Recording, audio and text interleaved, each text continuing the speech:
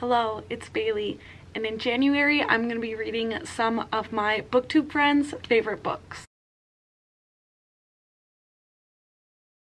So this is going to be the first of 2 vlogs, and then I have actually another book of a friend that I am fitting into another video, but I will be reading 5 of my friends' favorite books this month. And in this vlog I'm going to be starting with my friend Ashley from Ashley's Reads or Of Fiction and Fantasy. I will link her channel down below, but I'm going to be starting with her recommendation, which was A Good Girl's Guide to Murder by Holly Jackson, and I'm really excited to read this one. My understanding is it's kind of a YA thriller, and a girl is writing a story for her senior project about a crime that happened in her town. And yeah, that's all I really know for now.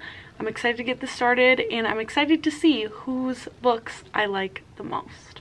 Good morning. It is the next day, but I did get pretty far in A Good Girl's Guide to Murder last night. I got to part 2, which I think is right at about the 100-page mark, and it is very fast-paced, it's going super fast.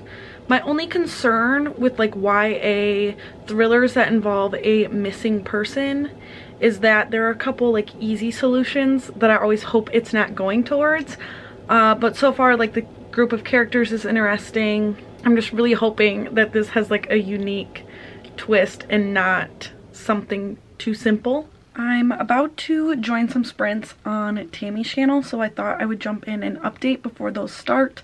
But I am right at the 50% mark now, and it is pretty good. I'm enjoying it. I forgot to mention earlier, it is mixed media, so you're getting text messages sometimes, and you're getting her entries for her project, and I love that in books. And so I think I am dimming down my actual enjoyment. I am actually really enjoying this book, so hopefully I'll get it done fairly early today. I feel like I need to talk this through because I just read through this book so fast, but I did end up giving this 3 stars. It did suffer from predictability, and I also think this happens with a lot of YA thrillers.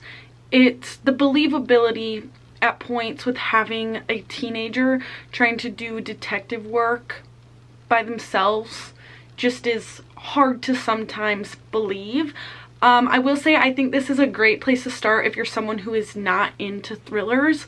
I think the things that I found predictable you wouldn't, and I absolutely understand why Ashley loved this so much because she is not a thriller reader. She doesn't read that many mysteries, and she even said that in her review. I went back and read what she wrote when she read it, and I absolutely understand why she loved this. And I will even say for myself, throughout the reading process, I was really enjoying it. It's just when you get to that end and the concepts I had in my mind of what was happening were basically what happened, is where it left it disappointing for me. So I did end up giving this 3 stars, but like I said, there's certain people that I would absolutely recommend this to. But if you're really into the thriller genre, I'd probably skip this one. I would be interested to recommend other thrillers to Ashley now knowing that she enjoyed this one, because I don't think some of my favorite thrillers I would recommend to her directly after that. But yeah, hopefully this will lead her into more in the genre. So that's my thoughts on A Good Girl's Guide to Murder by Holly Jackson. I'm gonna read the premise of the next book and see if that's something I would maybe be interested in, because I know this is a series, but not sure as of now. It is the same day, but I changed and it's nighttime now. But I did want to start my next book before talking about it, because I didn't really know completely what this was. But next I am reading a recommendation from Martine from Just Martine, and if you don't know, she reads a lot of lesser hyped books. She recently did a video finding books at the Dollar Tree, and she just finds a lot of unique ways to get books cheap, and also has inspired me to want to read more independent authors. So I decided to pick up, let me grab it, Lazarus by Marianne Malone Woods as her recommendation. And this only has 25 ratings on Goodreads. I think Martine got it as an ARC. and it just came out in September, I think. And it's not independently published. It's a small publishing house. It's published by Owl Hollow Press. But yeah, like I said, this only has like 25 ratings on Goodreads, but they're all like 4 or 5 star ratings. I saw one 3-star rating and the rest were 4 and 5 stars.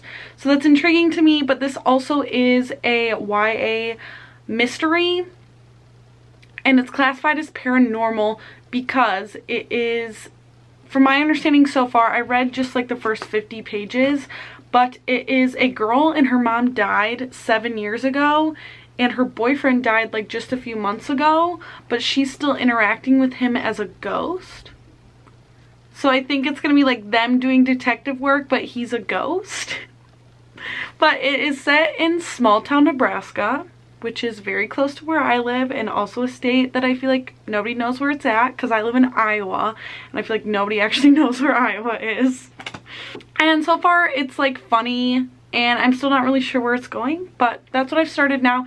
It is getting decently late for me. It's 8:45, so I probably will read just a little bit more of this tonight and then update in the morning. Good morning. I am sat down and reading Lazarus already this morning. I am about halfway through right now, and I just don't know about this. I have marked like a few, like 4 or 5 tabs of things that have been said that I find a little like unsavory, but I do understand why Martine likes this. From what I have read that she also reads, I know that she likes like some of the humor in this probably. I also just think that like paranormal isn't really for me, and there is a little bit too much of like too much tragedy. Like it's like her mom died, her dad had a heart attack, another person died, which is actually like the crime they're trying to solve. I thought going in that they were trying to solve her mom's death, but that's not really what's happening as of now. So yeah, I'm not really sure.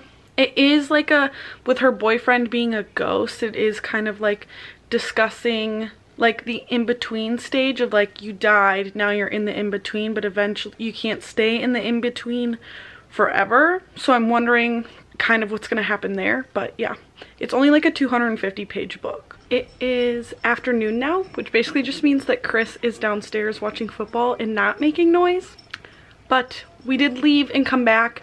My stepsister was having her baby shower today, which was just like a drive-by. So we essentially, like, I bought her changing table. We essentially dropped it off and left. And then we went, and I needed new shoes for work. So I went and I bought new, just like gray tennis shoes.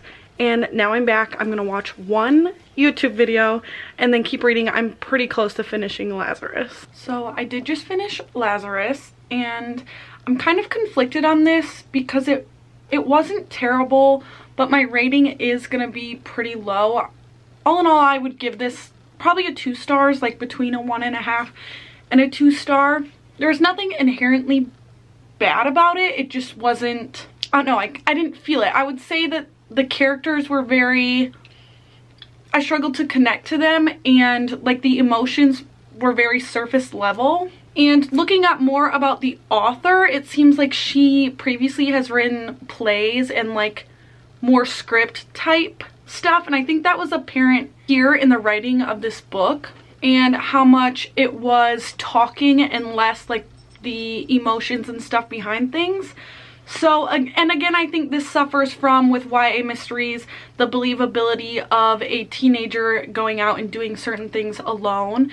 Like, the main character in this book was given first access and is who, like, combed through a crime scene, which makes, obviously, realistically, no sense. But like I said, it wasn't bad. This is something that's not going to be very memorable at all to me. So, unfortunately, the first 2 friends that I read books from this month were Ashley and Martine, and I didn't love either of their books or their picks for their favorites. But I will be coming at you again later this month with more of my friends' favorites, so I hope that you will tune in for those as well.